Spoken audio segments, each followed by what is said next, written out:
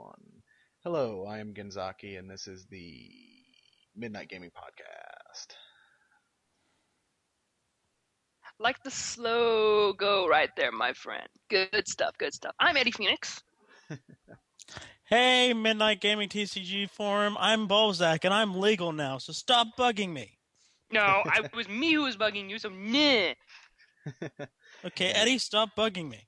I bug all the peoples. Come to the site. Whee! Yeah, today is We have this week has been cookies. very slow for gaming news, like a slug. Eh. So we're going to be talking about RPGs. I'm assuming Yay! it's everyone here's favorite topic because it's my favorite topic. It's my favorite topic, too. Yeah, there we go. I love RPGs. It's just the best games come out of RPGs. I'm sorry, Silent Hill 2. You can beat me later. I have a plan. Whenever I can record from my TV again, I am going to do a stream at some point. It's going to be 100 hours of 10 RPGs. Dear God. I don't know which 10 yet, but yes. I could put 100 hours into a single RPG. Well, I want to give 10 RPGs a total of 10 hours each, and I would just Okay. decide which 10, whenever I put together the list. Yeah. Anyway. So let's get started. First we'll discuss where RPGs come from. I think it was sometime around the 60s, a giant nerd by the name of Gary Gygax came up with the idea of using graph paper and dice to make a game called Dungeons and Dragons. And there may have been one before this, but I'm not aware of it. Dungeons and Dragons is, as far as I know, awesome. And nerdy. Like all RPGs. Yeah, the idea is that you get a custom-built story by your dungeon master. You build your character, set your skills, earn experience, and slay dragons along the way. So obviously, when video games come around, we get they can randomize the dragons, no DM included. Exactly. The DM becomes the game, or the developer, who creates a scenario for you, and you play it. I'm okay with that. We've already discussed the split, but to quick summary, once RPGs came around, the Western audience, for the most part, decided to create Dungeons and Dragons style games where you are the character, so the character is normally a blank slate, no personality except what you ascribe to them, and they have all the combat, the skills, that kind of thing.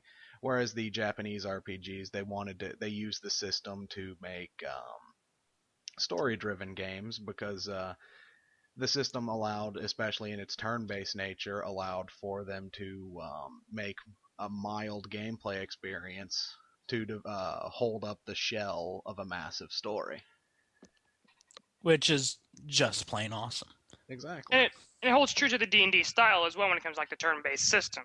Mm-hmm. So really, like, sometimes they'll have an initiative with the characters from the JRPG side of things with like ambushes or preemptive attacks if you sneak up on an enemy. Or whenever it just like comes time for it, it's like the speed of your character and the other people who are you're facing against. And that isn't to say the Western RPGs, there aren't the ones with the turn-based elements. There are always games like the roguelikes based on Rogue itself, which is a turn-based dungeon crawler. But for the most part, they try and make you as much of a part of the action as possible. I'm going to disagree a little bit with well, especially with the early RPGs with Japanese games. It's not so much that the gameplay was flimsy just to hold up the story. Is the gameplay became as much as, especially with the battle system and the options you were given, became just as important as the story itself. It's just, unlike other types of games and genres of games, the Japanese RPG is very heavily story driven, and I'm going to say that the gameplay, especially in the good ones, is just as deep.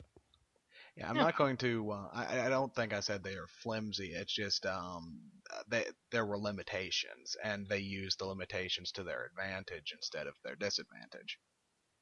Which is always a good thing to just be able to push the limit of what you can do, Because, I mean, like, take a look at it now. If we had some of these RPGs that came out back in the 80s and the 90s, think if we had those now, I mean, can you imagine the kind of would the experience be as enriching as it is now, or would it be, Yeah, because you notice around Final Fantasy is a good tree to cut in half and count the rings.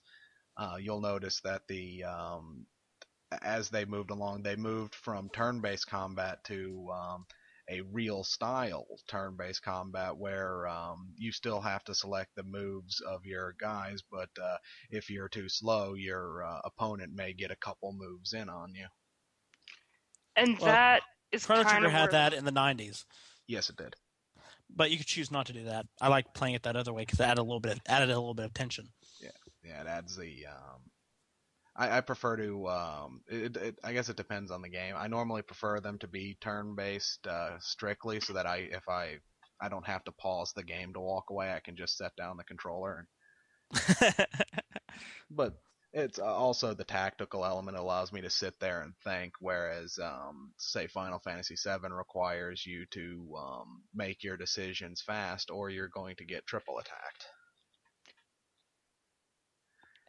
that's where it got me, because like right after the whole, like right when you got to 10, after 10, it kind of broke me. But I think we can discuss this a little bit later.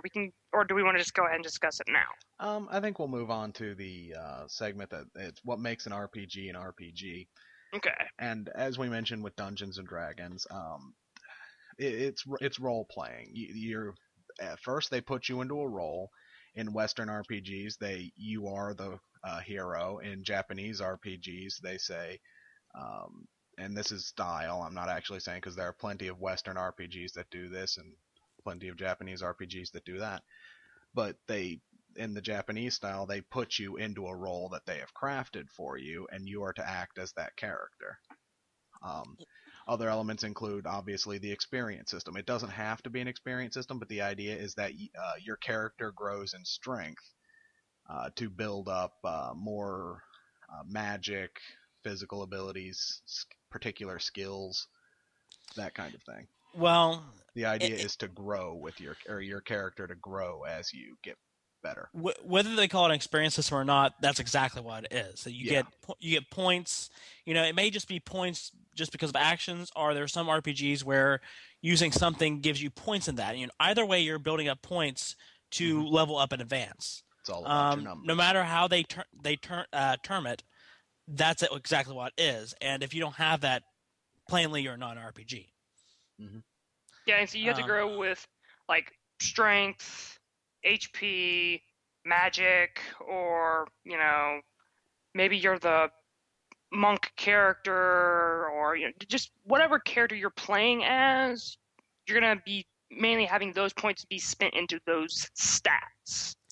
And that's actually what I think is one of the main things that make an RPG is it is, no matter whether it's an action RPG or a straightforward turn-based, is it will always be heavily involved with stats and what was the other thing? I had two things and I forgot it. It's very stat driven, and it's very customization / tactical driven. Mm-hmm. Even in your very basic RPGs, there will always be elements of being statistically driven, and where you're going to have a lot of customization options. Mm. And something of note is that the game doesn't always have to tell you what your stats are. They can hint at stats being increased while keeping those hidden to... a lot of people like that style to give it a bit more mystery, and some consider it less complex than when you can see the numbers and affect them on a micromanaging scale. It depends on what the RPG is. Action RPG, for the most part, it really doesn't make much of a difference. There will be some people who would like to tweak their character the way they want it. Mm-hmm. But when you get to the more turn-based and some of the more hardcore RPGs, you can get really into micromanaging your stats. Yeah. I think while we're talking about it, there's a lot of games nowadays where they are using RPG elements. For example, the leveling up and experience system. but they're not really an RPG. They're basically borrowing those elements to give a sense of progression. And Yeah, there's a and a lot lot of of them genres that are use kind it of blending things to together. yeah, a lot of games like Gears of War use it less to they to give the sense of progression, but also to manage their unlocks, so that you know how close you are, or have a relative barometer for how close you are to getting a particular, say, skin for a character or a particular gun. Yeah, and really, with that, you don't. That's not. I wouldn't consider that RPG at like any level at all. It's just more like a level up Yeah. system. That's it. Yeah. Mhm. Sports games have deep customization levels now. Certain things like beat 'em ups, like castle crawlers, level up system, and it has a pseudo experience system as well. The reason I wouldn't call it an RPG is if you're playing it, it's very clearly a beat 'em up. You're beating things up. And it's not even an action RPG because while you have health and magic bar, is that magic bar will automatically refill. Basically, there's no reason really, it's just limiting how much magic you can cast. So it's really not a true MP bar. And while there's a little bit of customization, it's not stats like this one up, this one up, this one up. It's okay, you level up now. What would you like to tweak for your character? Which is not really the same thing. And RPGs, even with your basic action RPGs, they're a lot more complicated when you get into statistics and customization. You can customize them a lot more than something like Castle Crashers. Mhm. Um, Yeah. Now, there are some games that really do blend that line, and you're not really sure what to make of it. Some people call Zelda an RPG, and it's clearly not an RPG. It's an action adventure game It's action adventure. I'll give them. because Action because puzzle, it, I normally call it. Link Yeah. Link does not get experience points. He does not level up. You really don't have much customization offerings. Yes, he has HP and magic essentially, but you're in charge of how it grows and how fast it grows. The closest I think Zelda ever got to being an RPG was probably Zelda 2 because you did have, and I'm going to throw this out there, the battle system has a lot to do with what makes an RPG an RPG, mainly how you encounter enemies. That's why Castle Crashers is not an RPG, is because it is a beat 'em up. You run to the right, and you run to enemies, and you fight enemies. Uh, Reason Zelda 2 is a little murky is because you can see that, much like some modern day RPGs, you can see enemies on the field system and go and attack them. And Link actually does level up in certain areas. That's about as close as the game has gone to an RPGs, and I'm going to leave that up to debate whether people want to say it's an RPG or not. But when it's Yeah, I that, think Zelda is one of the gray area games, because that's our next thing, yeah, is the games that are in the gray area. Is I think because Zelda 2 is one, not the other Zelda games, but the second Zelda game. yeah, I personally put these Zelda games into the gray area because for me their RPG elements come in collecting their the weapon, the items, the weapons, the claw shots, all of that stuff. That is the skills of the game, where you would level up and get something in Zelda. Boom, it's right there. Now, I personally, Zelda for the most part, I would not put in that gray area, just because, like I said, you don't have that deep customization. You don't have the experience system. You don't have the skills and the skills and stats system, and all the things that you say, well, that makes an RPG. Then you have to throw in every other adventure game, like the Prince of Persia games, Assassin's Creed games, because you do gain new abilities as well. Every single action game follows what Zelda does, and Zelda is clearly an action adventure game. Where mhm. I'm Yeah. saying the Zelda I say that falls into the gray area is Zelda 2, because at that point they didn't know what they wanted Zelda to be. Link actually does level up. He does have stats. He does have consumable magic. He does have magical spells he can use. He has HP. He has MP. There are enemies roaming around the battlefield. And if it is an RPG, then it's an action RPG. It's really in the gray area. I don't know what to call it. And just because the rest of the series is an action adventure, I kind of don't want to put in the RPG space. But yet, it has enough of those elements where I really wonder about it. Mhm. How's about this? We call it horrible and call it a day.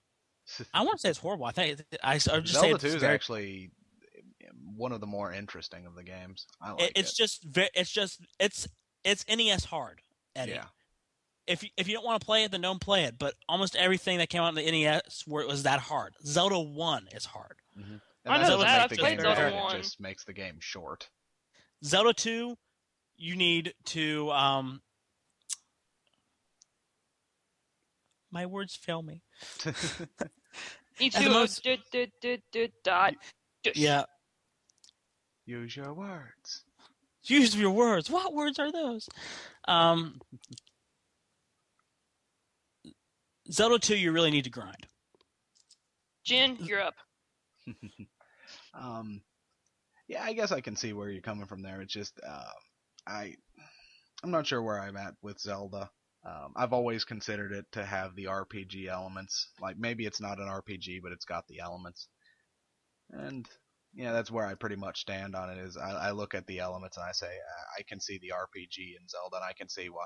Because a lot of another thing people see in it is that Link is one of those Western blank everymen that people can etch their personality onto because he doesn't have one of his own, unless Well, you count the TV series. Here's the thing. Here's the Nintendo thing has about kind of that. designed them that way. Bubba, you cut me off. Sorry. I'll go in And this you corner. cut me off almost. But anyway, when it comes to the whole personality thing, when it comes to Western RPGs, you really can't program a personality into a character when it comes to Western RPGs because they're mainly left blank, not talking very much, if at all. And plus, if you could etch a personality into it, I'm pretty sure you could possibly etch it in your own or one you would want to choose. I mean, heck, if I was Link, I would say, screw everybody. I'm not going to save no daggone princess. Walk away. True enough. I guess that would fall under the refusal of the call part of the hero's journey, and your personal Link would therefore just say screw it. Yeah. Exactly. And what I was trying to say is the reason that Link doesn't have that personality is because Nintendo they've even come out right out and say it. They've purposely made him that way because they want people to feel that they are Link and are going on this adventure. Which is, again, it's that, if anything, that is the role-playing aspect. The very heart of it is actually playing the role. But I wanted to say this earlier, but if you're going to say that that's what makes an RPG, you can say every single game is essentially like that because you take on a role. Yeah, Whether it's a like plumber, I said, whether it's a plumber saving area. a princess, or Which is actually why I was going to bring this up here. Is that for the most part, I think RPG is a misnomer because, like you said, every game is a role-playing game. You're always in a role. You're always playing a game.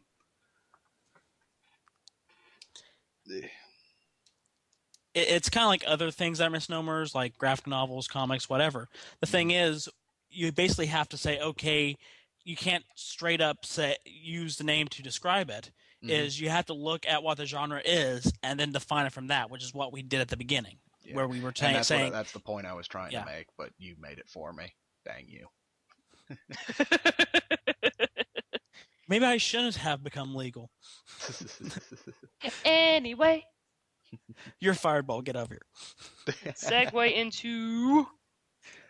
yeah. Magical segues. Yeah, we're, again, games that skirt the gray area. That's where I wanted to point is that we call them role-playing games, but every game is a role-playing game, so this is more your tactical customization games. And the next part we wanted to talk about were the games that have RPG elements without RPGs, and we kind of hit that with the football games, the Gears of War. I'm sure we can come up with more examples. So I gave Castle Crashers because Call of Duty has it to where you can customize like gun skins and little icons for your character, or you're able to put certain weapons on or weapon name things on. Blacklight Retribution is actually a good point for here because it's one of those games where the idea is the micromanagement of stats, and it's a first-person shooter, but you can break your gun down and you can put different things in to change your stats to fit them just where you want them, but that doesn't make it an RPG. That just makes it a very in-depth shooter.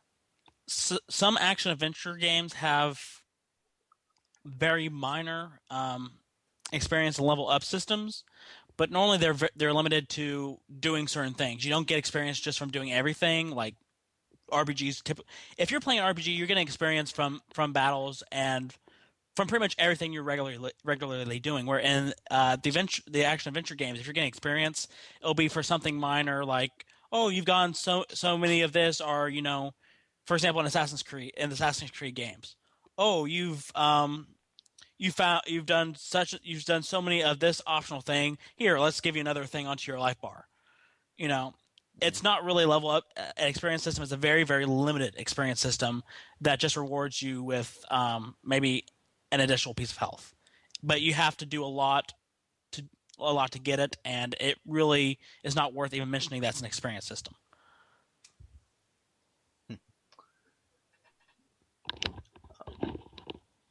Honestly, one of my favorite new games that's come out recently, even though it did have a particularly bad ending in the third game, would be Mass Effect.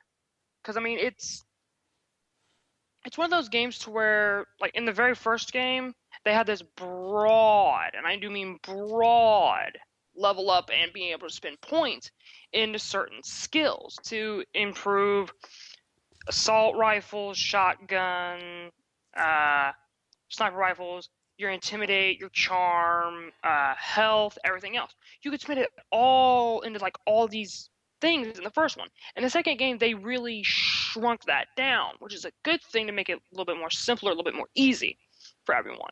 Because And then the original one, you say it's broader, and I would say it's a bit over broad because Yeah. some of the skills were relatively useless. And one of the things that irritates me in RPGs is if you're not going to use a class system and you're just going to give me the ability to spend all these points, allow me to super grind and turn my character into a metaphorical Superman. 'Cause that's one of the things Sure, why I not? love in these games.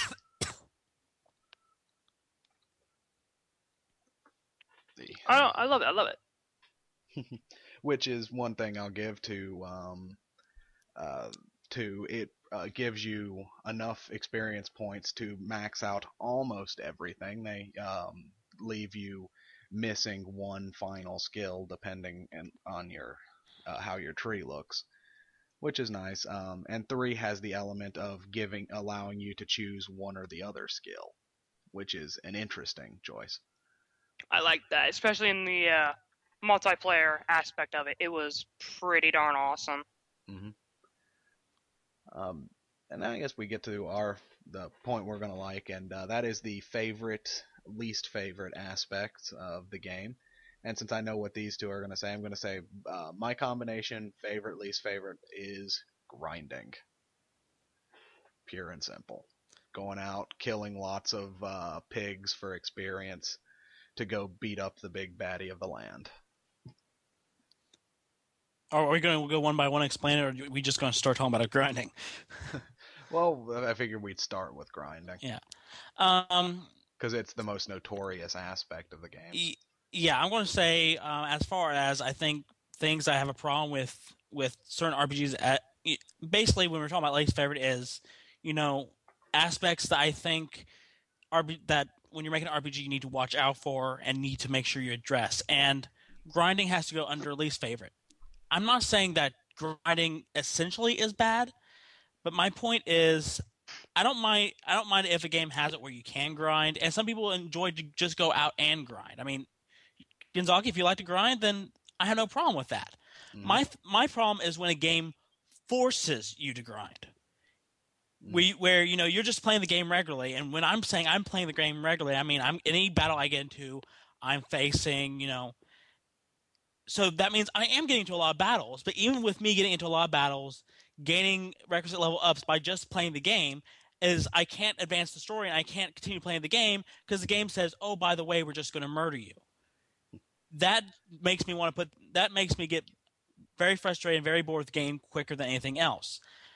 I think, where you can allow the player to grind if they want to is great, but I think that if you're playing the game regularly, where you're just facing battles like you regularly would, then you should be able to go through the game just fine and you not be punished for it. I think that's the thing. Being punished for not grinding is what I hate.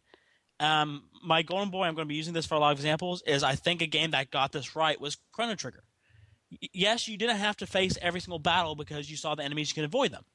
But for example, if you're like me, you're like, why not? The battle system is fun in and of itself. I'm going to face these enemies. if you just play the game regularly, pretty much fighting anything you saw, and we're not going even out of your way to grind.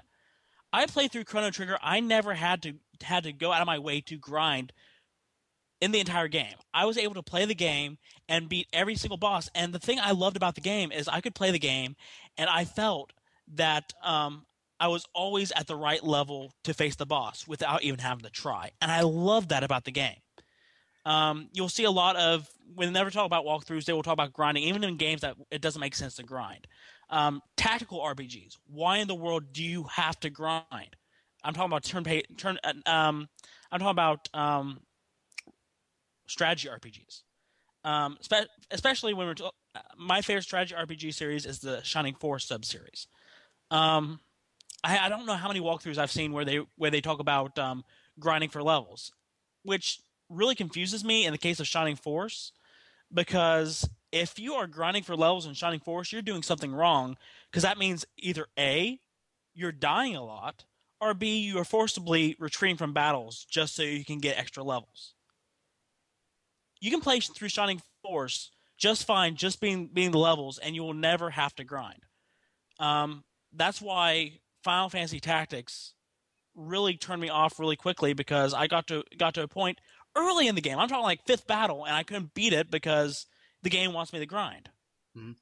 Yeah, Tactics had that thing with me where it skirts the lines on both areas. If you don't grind, you won't be prepared for certain battles, and there's a battle in Act 3 or 4 that is annoying whether you grind or not, up to a certain level. But the Is it other Riovin's annoying Castle? it's the Assassins. Okay, that is number 4. That's in Act 4. Yeah. With Act 3, Riovin's Castle kicked my ass the first few times. Is that when you fight Wygraph again? When you fight Wygraph again, yeah. Yeah, I'm actually going to explain this, because this is where I broke the game, and this is where the game stops being fun for me. Is the only strategy I found for beating Wygraph effectively is to run away from him while using skills from your starter tree, which are Scream, which raises your bravery, Accumulate, which raises your attack, and another skill I don't remember that raises your speed. And I just keep using those skills until my speed and attack is as high as it can go, and then I one-shot them. The problem with that is you gain so much experience doing this that you'll gain easily 14 levels before you can kill him effectively. Really? Yes. I honestly never did that. Yeah, that's the only way I could figure out for doing it. And for me, to be perfectly honest, for me, I legit level grinded for a little bit. Got my HP up to where I could take about 2 to 3 shots with his lightning blade, and I would just crack him over the head with the bracer and holding like an ice brand or something. Yeah, he always manages to one-shot me because I'm normally a ninja. So as a ninja, I have longer range of movement. So I put on a pair of boots that give me farther movement, so I can escape his lightning blade. That's why the whole ninja thing. The ninjas are really squishy. I used the knight when it came to me just cracking him over the head. Yeah, I can see that. And here's my thing also with Tactics. I mean, I use Tactics as an example for why I got frustrated with level grinding, but I think what really got me frustrated with Tactics, and this has nothing to do with grinding, and it doesn't have anything to do with the least favorite aspect. But Final Fantasy Tactics just broke me because it had how do I want to phrase this? It pretty much gangs up with you, not only with forcing you to grind, but also with characters that if they're killed, they're dead permanently. Mm-hmm. Which means that can, if you're trying to level up a party, that can pretty much make the grinding even more frustrating, because then you start losing party members. So that means really, if you're trying to grind effectively, normally when you lose a party member in a game like that, though, you just reset. Yeah. Well, exactly. If you're trying to grind effectively, if things go your way, what happen when things keep on not going your way when you're grinding? Effectively what you're doing is you're turning on and off your system repeatedly. Do you know how annoying that gets? Oh yeah, my big thing was for grinding in that game particularly. I would come up with techniques like for grinding rams. I came up with the Y graph technique, which I call the "what the hell is he doing" technique, because that's the only thing I can imagine is Y graph standing there for 4 hours wondering what you're doing. Um, but there's that, and I came up with a strategy in which I would take my characters into a fight, kill all the enemies until there was one left, stop that enemy, petrify any units that I weren't going to be using for this. Then I would turn the enemy into a frog and whatever characters I was going to grind into a frog, because frogs only do 1 damage to each other. And then I would petrify the mage unless he was also going to be grinding, in which case I would turn him into a frog. And then literally walk away, because also I would berserk the frogs, so that they would continue to attack each other, and I could go get a sandwich. And sure, it's cheap, but when it comes to grinding, sometimes you just have to find a method that works. That's the method that you use, because I was just mainly just going through the battle thing. And plus, whenever it came time for when it came to getting actual experience, trying to just grind for that experience that I would need to get higher magic or just higher skills in that certain class, I would take them to the bar and have them do propositions and do, all that stuff. Oh yeah, that's what I did the first couple times, but after a while I went for efficiency because I've already played the game. So if I want to play it again, a lot of times my playings go for like bonus dungeons and stuff. But yeah, that's tactics for you. It's interesting. I love the game, but it does have its problems when it comes to that, because I don't think I mentioned the other element, but the other element is when you grind, the game suddenly becomes too easy because they don't scale the challenge to your level. Yeah. Yeah, I believe the top of the challenge, the final boss, is like level 50 something. You can go to level 99, and your challenge mostly comes from the bonus dungeon, but even the bonus dungeon, I believe, the boss is capped at like level 88. So if you're level 99, you're just going to kick his ass. Yeah. I can honestly say this as well. Like, when it comes to the whole grinding thing, I never really believed in it until I played Final Fantasy X and got to Mount Gigazet, where I had to face Seymour for the third fucking time, and he kicked my ass. And that's where I was going to say with tactics is I was using tactics as an example for grinding, but it's not just tactics. It's Final Fantasy as a whole, especially, is notorious for forcing you to grind. Mm-hmm. That's why I'm fond of Kingdom Hearts, because it's if you don't want to grind, it's skill based. Because there are the people who do the level 1 challenges where they just lock themselves in at level 1 using an ability that you can get.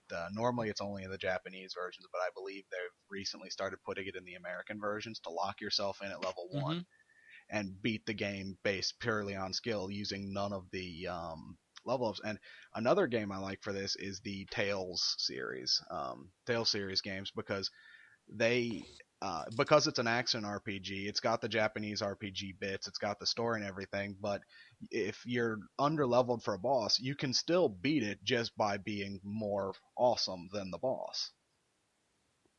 Yeah, I mean, I like stuff like that, Mm-hmm.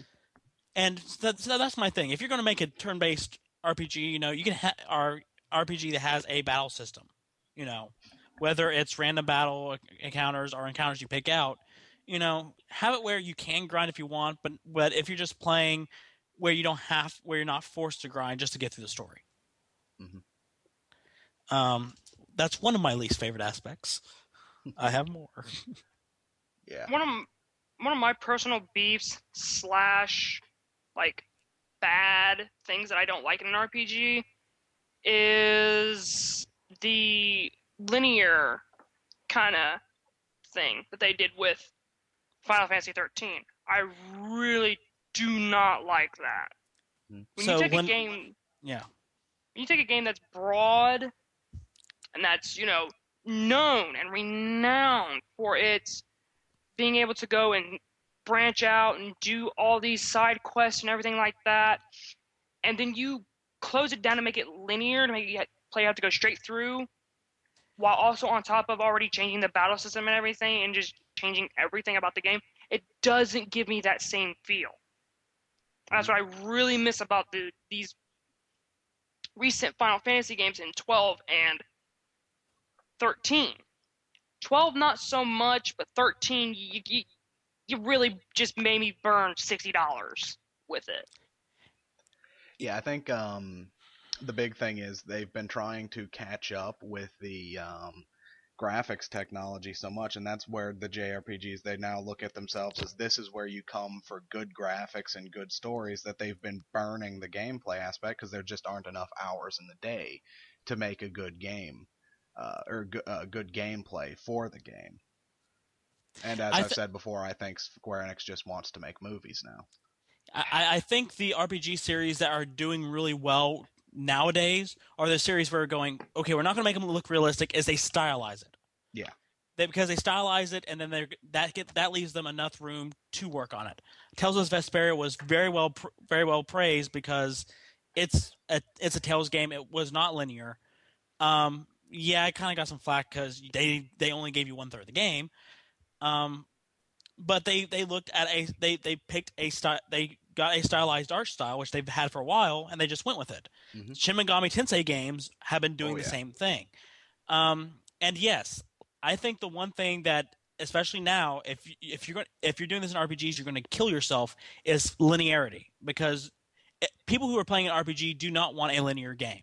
If they were going to play a linear game, they'd go play a platformer. Yeah. And that's why you mentioned Shin Megami Tensei. I think that's where the Persona games came across a pretty revolutionary idea for the concept. Is they took the tactical turn-based combat and they all of its RPG elements, and they made a very linear story. It's a dungeon crawler, and that's pretty much as linear as you can get because you're just going level through a dungeon. But they added the aspect to, during the day, go out and make friends, and by making friends, talking to each other, choosing your dialogue choices, you can do it in whatever order you want, so long as the story allows for it at the time. And it's a linear game, but they give you the nice mask of non-linearity. Yeah, games that are just straight up linear, you don't have much of a choice, people don't want to do that, and people are going to be very, very tired with that. That's why, the second part of the 1-2 punch of a Nintendo-sponsored RPG that's going to be coming out, The Last Story. What really is making me nervous right now is everything that they're touting. And the guy who's behind it is, by the way, the creator of Final Fantasy. They're touting as an evolution of the RPG. Is you're reading this and it sounds like an action game, just a straight up action game with very, very basic RPG elements. And the one thing I found when I was reading it is, as opposed to the other game, Xenoblade Chronicles, where you can go anywhere and explore anything, and you can do whatever you want. There's still a big story, but if you want to go explore and do side quests and just explore the world, you're welcome. This game, instead, you pretty much get thrown in a very, very linear dungeon, go fight things, and the only exploration and customization you have at all is maybe a few costumes that maybe not will do anything, and a hub base. Everything else in the game is straight up linear, which even most action RPGs are not linear. They give you freedom. This game is taking all that away. I'm going to say the one thing, like you said, dungeon crawlers, I guess is one, but even other Shin Megami Tensei games, Ginzaki, you at least get to choose what dungeons you want to do in what order. Yeah. One type of RPG that can get away with being linear is, again, going to be those strategy RPGs. Because pretty much, if you're playing a strategy RPG, the reason you're playing it is because of the tactical systems. Yeah. And that's going to be where all your depth is. One of the games I'm playing right now is Shining Force CD. The entire game consists of battle after battle after battle. There is no town segment. Pretty much in between battles is you have this little thing where you can change who's in your party, buy and sell items, maybe heal some people and promote some people and save your game. That's it. There are no town segments. There's no exploration, but there's a lot of battling. So they they allow that battle system to be deep because really that's what that's what strategy RPG fans want is they are basically going to be focusing on just battling. Mm-hmm. That's one of the things I tout Fire Emblem: The Sacred Stones for. Is it's a strategy RPG, but they managed to crowbar in a very interesting element of allowing you to travel from place to place, and this would allow for a semi-random encounter system. Like enemies would pop up and you could go and fight them. And this would allow people who really wanted to grind, because if you know the Fire Emblem series, you'll know that grinding in those games usually amounts to sitting in a coliseum for hours on end, and if you get unlucky, you have to start it all over. Yep. So they allowed you to grind without the risk of losing precious hours of your life. And at the same time, they give you a nice, robust difficulty setting. So on the hardest difficulty, even if you grind your ass off, it's still going to be nice and difficult. And damn you, Jin, you took the words right out of my freaking mouth. As soon as Bubba was going to be done, I'm like, all right, I've got my thing. Darn it. He's jumped in and he's got it on me. Yeah, sorry about that. It's all right, man. I mean, it's one of those things to where when it comes to like the strategy RPGs, Fire Emblem is really, really close to my heart. It's one of my favorites. Mm-hmm. So, but I still keep Tactics right up there above it because I can keep going back to it over and over and over again, no matter how many times I've played it, and just play it so many ways differently. Well, that actually also provides a segue for another one of my least favorite aspects. And this is another one where I'm going to have to explain it. Random encounters. You don't like? Good. Here's where I have to explain it. I don't quite mind random encounters if they're done well. For example, Pokemon does it well because it tells you if you get into this grass, you have that chance of running into random encounters. Yeah, it's not quite a random encounter because it can't happen everywhere. Yeah. It happens right in the random or in the grass. There are various ways to do random encounters right. I thought of maybe doing a system where you only have random encounters and maybe in certain dungeons, or if you're on the field, is you won't have random encounters unless you enter an area that kind of has a certain texture look, like maybe a foggy area. But even then, I think it's not the random encounters that get me. It's the rate of random encounters. I think that's what people have a problem with. They don't mind random encounters, but they don't like that. You get into battle and then you take one step, you're into another battle. You need a little bit of leeway as far as how often you face those random encounters, because people hate where it's constant, go over and over and over again. They don't mind having the chance of a battle coming up. They just don't want it to annoy them to death. Mm-hmm. Let's go into the rock tunnel. Walk, walk, walk, Zubat, son of a bitch. Walk, walk, walk, Zubat, son of a walk, walk, walk, Zubat. And it's probably when designing a game a system of just scaling it back and figuring out that I don't know how you would do it, but there has to be a way where you can scale the game where it's not going to annoy the player. I was watching a first impressions, for example, of Shin Megami Tensei 3 Nocturne, and how they handle the random encounters. There will be random encounters, but you have on your map icon is where it starts where it flashes different colors. Okay, it'll be calm, and then it might get to yellow, and when it starts flashing red that there's a chance you'll fall into a random encounter. Mm-hmm. So random encounters aren't annoying because you know when you're gonna fall into them, and it's not all the time. Lord of the Rings: The Third Age did something similar. Random encounter. My thing is random encounters when they're done well is they're okay because they're not annoying you. Is they truly are random, but they're not random as in every other step. And when they do happen every other step, it doesn't happen all the time. It's just this gradual random encounter.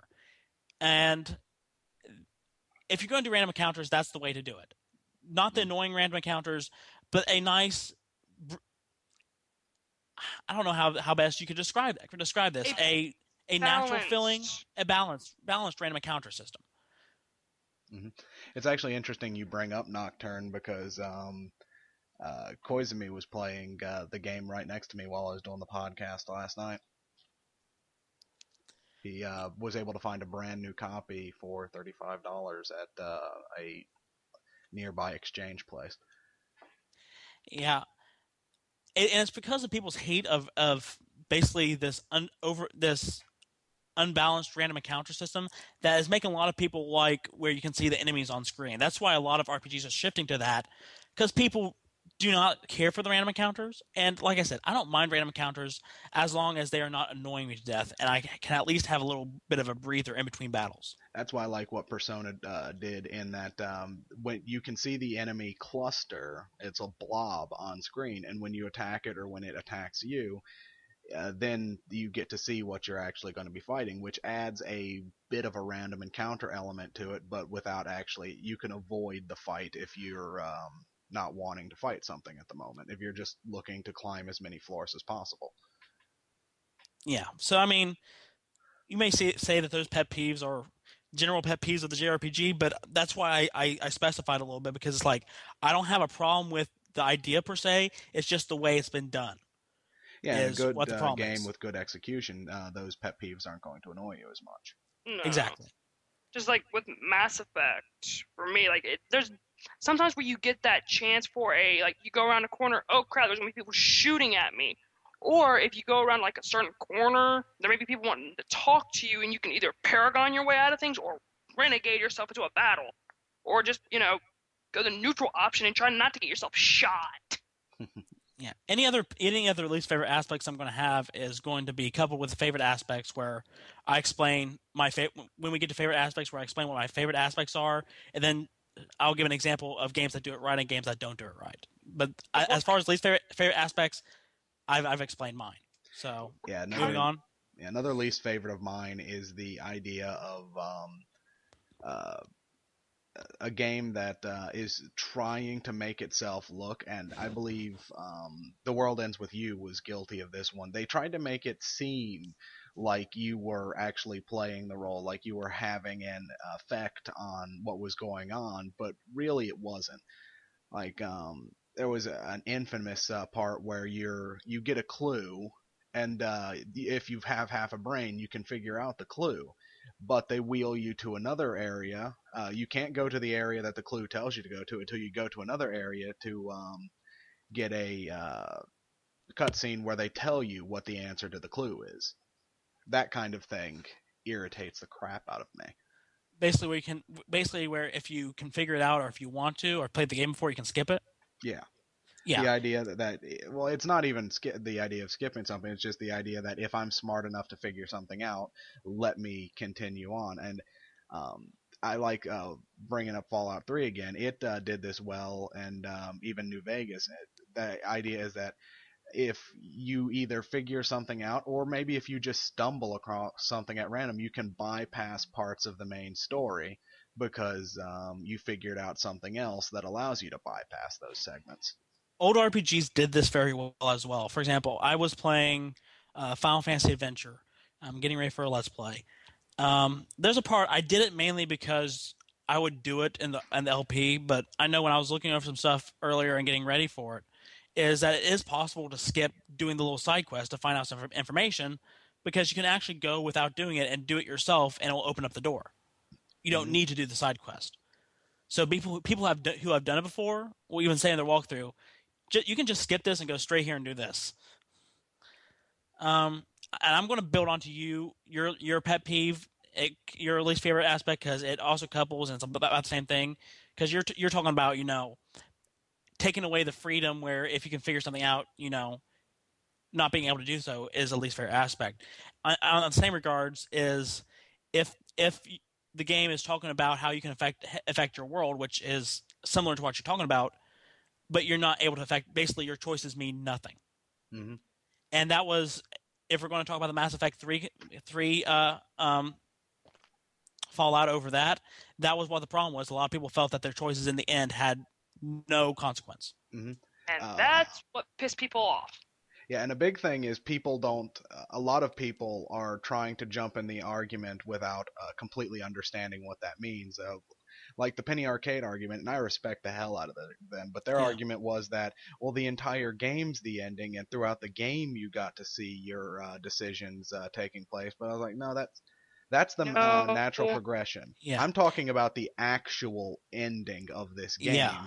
In that you were promised that you were going to be building a world that your Commander Shepard could live in, and they basically decided that no matter what you do, he's either dead, or if you choose a specific option they want you to choose, with as the most completion over the 3 games as you can, they will hint that he might have lived. Yeah, I mean, I'm always making these arguments, and I'm going to be honest. I have not played Mass Effect 3, but the reason I am making these arguments is because when that controversy came out, is I did extensive reading up on it. I read the Penny Arcade argument. I read multiple arguments. I even watched a video where the guy broke down the arguments and Was it showed by all Angry three. Joe?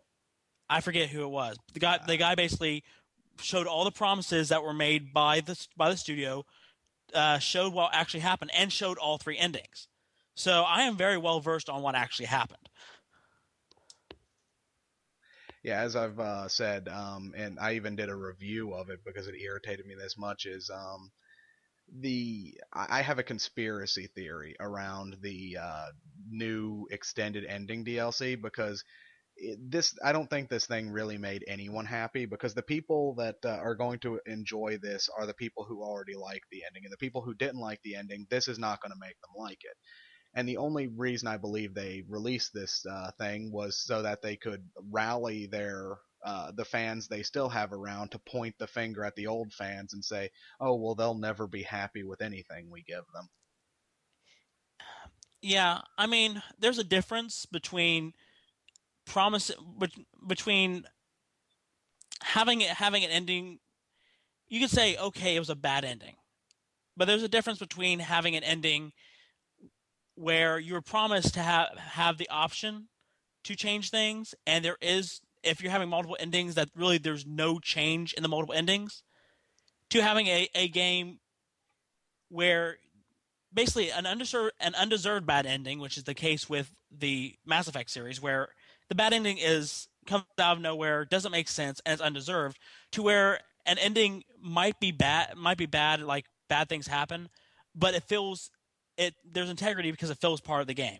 Mm-hmm. Again, Shin Megami Tensei, very first game, at the very end, they actually, I don't even think it was in. I think it was middle of the game. Is nuclear bomb in Japan. Shin Megami Tensei will go dark. Mm-hmm. Oh yeah. Which is actually one of the things I found interesting about bringing up Persona 3 and 4 again is Persona 4 or Persona 3 has a dark tone, but the story is relatively lighthearted.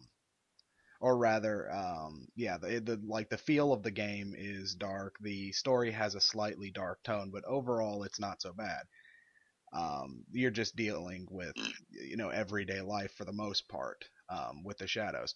With Persona 4, you're dealing with murder, and they balance that by having a really lighthearted cast, and they take the story serious, or they take what's happening seriously, but at the same time they keep it balanced so that you're never overwhelmed by one part or one aspect of the game.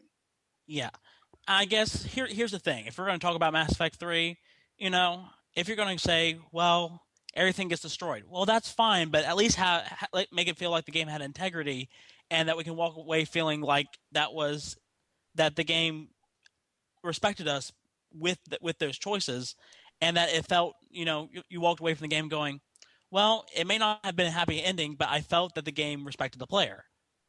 Because there can be other games where they will destroy the world, but you'll still walk away going, that makes sense given the context. I still felt that the game respected me as a whole, and that's what the game was really leading up to anyway. Mm-hmm.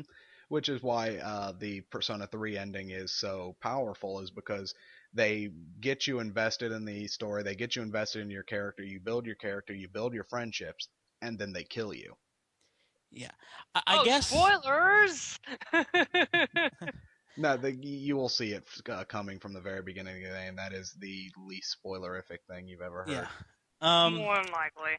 I guess that's the thing with JRPGs over Western RPGs, is because JRPGs are allowing themselves to be the vehicles of storytelling, is for sure that while you may have control over how you play the game, that as far as the story is, they're in control.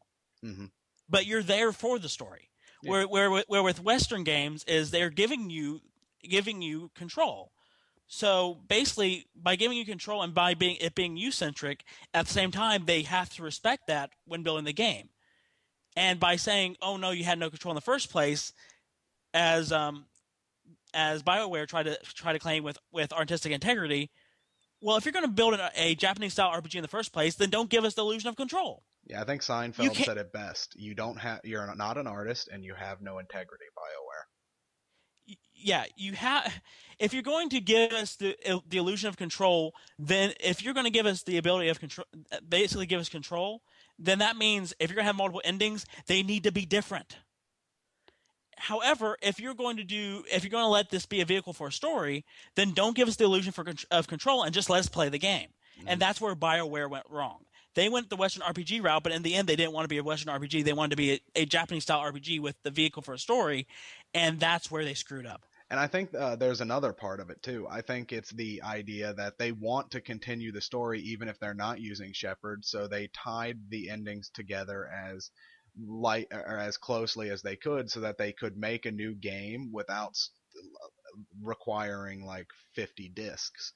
Because we were promised a massively open-ended game because it was going to be the last in a trilogy, and it was going to do that. But if they would have done that, then any future Mass Effect project would have had to have been massive to account for all of the different possible continuities. And here's the thing that Japanese RPGs also do right is there are a few JRPGs that do give you a little bit of control of where the story goes. But in that cases, the endings end up being wildly different. So it's not like it's the same art, it's the same ending but with a different color. And if they do a sequel, see, this is what BioWare should have thought with. It's like, okay, let's just give them wildly different endings, and if we make a sequel, we'll do it, and you can't carry over any stats, and we'll basically make a canonical sequel. Like, okay, only this ending was canonical. Yeah, that's what a lot of games choose to do that. Yeah, that's what a lot of JRPGs do is, okay, you can have multiple endings, but if we make a sequel, this ending was canonical. The other endings are, just for you. And, people don't have a problem with that. I think that's why you probably like Chrono Trigger a lot, is because with Chrono Trigger, with some of your choices that you were able to make, it affected the ending a little bit. Just like little tweaks and minor things here and there. Well, to be honest, with the multiple endings on Chrono Trigger, you can't get most of those multiple endings until after you play through the game one time. Okay, wow. The first time you play the game has one ending. Now there can be a difference in how the game looks to the ending, but it's little minor differences that first time. And those minor differences will be if you did not save Magus will not be present in that ending, or if you did, he will. And there's something about you getting multiple cats, and basically if you kept on getting cats, is all those cats will be present in the ending. But for the main ending, that's the only difference. Now after you play again, Chrono Trigger and Chrono Cross, as well as a few other RPGs, have something called New Game Plus. And basically, Chrono Trigger and Chrono Cross each have canonical endings, which is what you get the first time. And basically, their multiple endings have to do with New Game Plus, and you get those by facing the end boss at different points. You're basically allowed to face the end boss whenever you want at this point. And depending on when you face the end boss and who you get, you'll get multiple endings. And see, here's the thing, like for me, like when it comes to the whole story and the RPG element, where you're able to just go and do whatever, the game that really perfected it for me would be Final Fantasy VI. Love the story, love the fact that the first half of the game, yeah, it's one of those things to where it's to progress the story, you have to go to these key locations.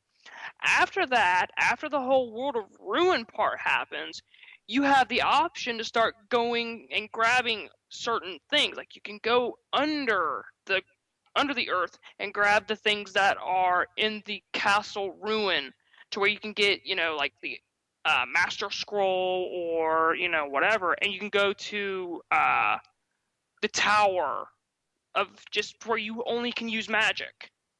I love those elements from that. Now, I know you were talking about the multiple endings as well, and I thought just to end that off, because we talk about multiple endings being wildly different.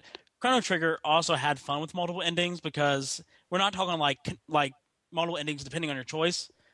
When they were talking about multiple endings, they're talking about things that some of these multiple endings are just hilarious. They just like, well, let's just do something where everybody's dinosaurs. That works. or one of the multiple endings is actually a meeting with the game's producers. I mean, they had fun with the endings.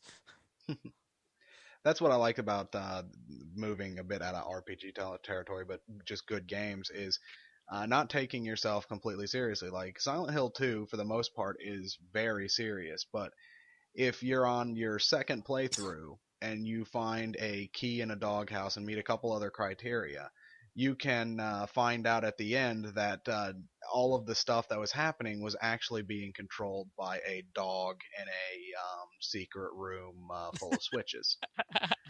It's just a silly thing, but it's kind of satisfying to see just James's look on his face as he realizes that everything he suffered for was just stupid. Are there any other least favorite aspects?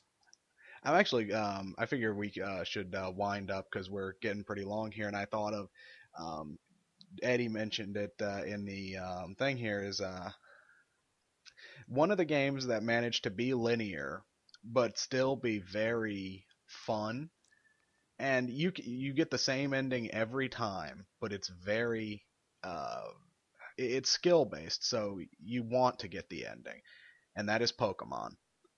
Pokemon. Because Pokemon is a very linear game, but it sheds that bit of linearity by allowing you to collect.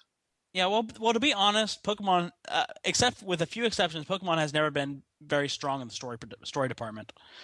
The main plot of Pokemon is you want to basically become Pokemon champion. Oh, and there's also some bad guys doing something or other, and you just keep on coming across them. That's pretty much Pokemon in the nutshell. It's normally a very light story, and the focus is instead on the collecting and battling system. Mm-hmm. That's like the surface of it, but if you really get in depth with it and you want to go like the competitive side routes, it gets really in depth with stats, training, and grinding for those evs or ives. Again, that's just the surface you're scratching right there when you come to that. Can't but really if you're grind going, for ives, when I'm sorry. No, it's fine. Well, when I'm looking at Pokemon, is like you're talking about competitive Pokemon battling, where you're battling against other players, and that's all fine and good. But if we're going to talk about RPGs, we need to focus on the actual game, and chances are you're not really building it for competitive.